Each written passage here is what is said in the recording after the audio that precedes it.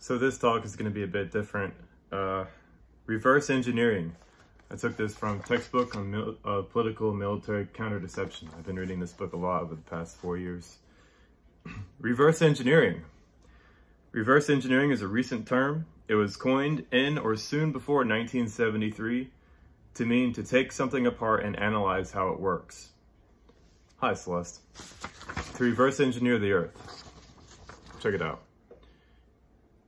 You separate the Earth's components and you reverse engineer it.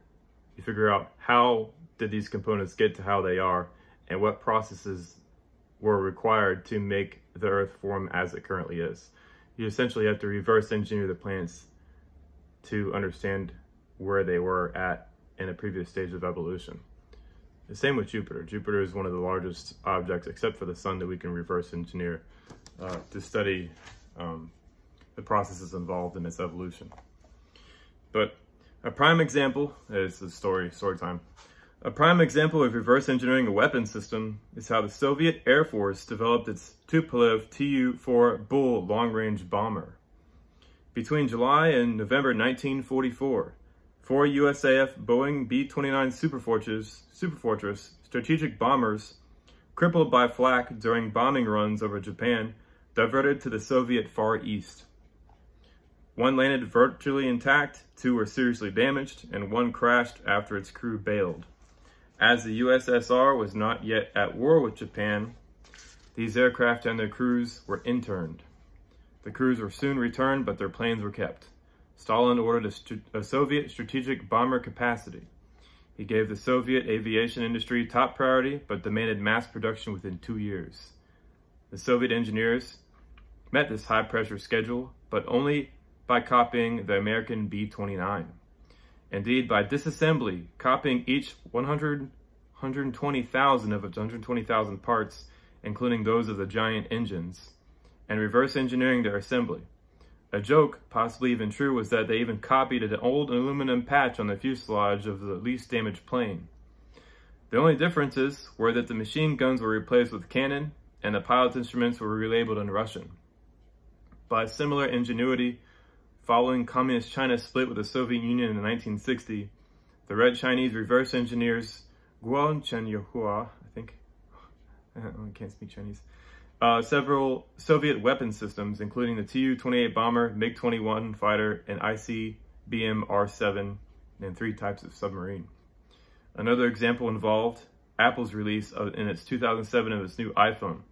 Among the thousands who waited in line to buy the first ones were techs whose teardown quickly revealed its clever design and the sources of its several disguised components. That's what we need to do. For those who are listening, Daniel Archer, I know you're going to write another paper. Keep in mind, to understand nature, look at it as something being the end result of another process entirely. Reverse engineer how that object got to how it is. Similar to, an acorn growing or a fetus in the womb. We didn't form as we are. Earth didn't form as is. There were processes that were required to form Earth in various stages of its own evolution.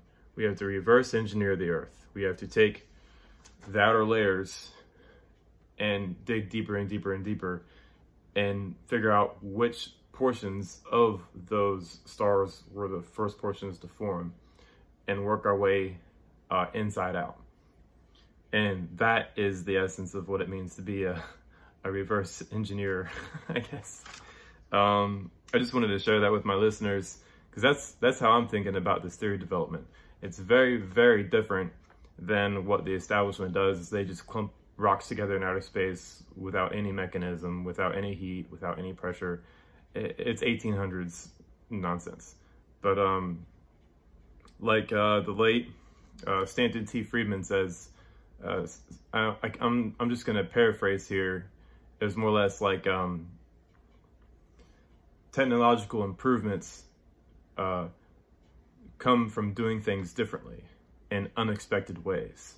And that's exactly what's happening to me and to my listeners who are also thinking about these issues and solving problems on their own. is technological process isn't a linear process. Sometimes it hops and skips and jumps all around.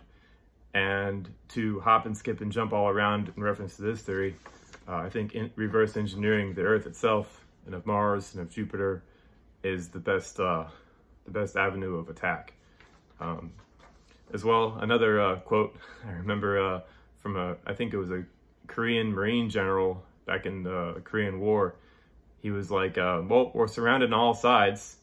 What do we do now? He said, well, you know, just attack any direction, you'll be making progress. That's what it feels like right now.